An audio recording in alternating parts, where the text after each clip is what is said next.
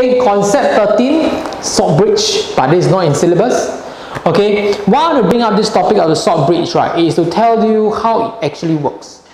The main purpose of this salt bridge, right, is number one, to maintain the electrical neutrality. Okay, which means, right, at any point of time, right, if you assume, at any point of time, right, you do not have too much Na plus or too much Cl minus at one end. Okay, it will constantly, right, okay, let me give you an example.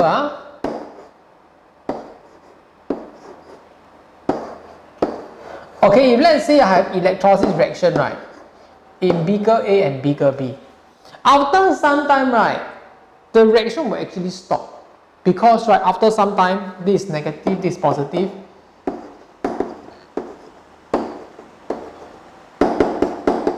Okay, after some time, you attract all the positive ions.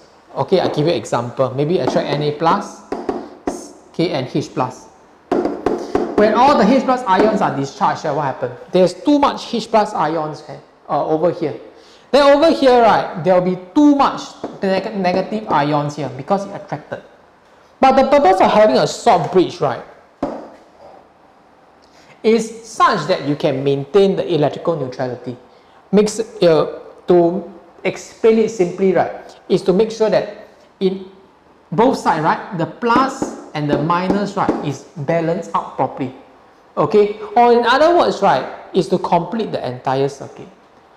Okay, so if there's no salt bridge, let's read this.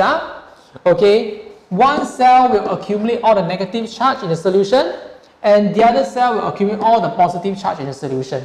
So preventing further reaction and no productivity of electricity.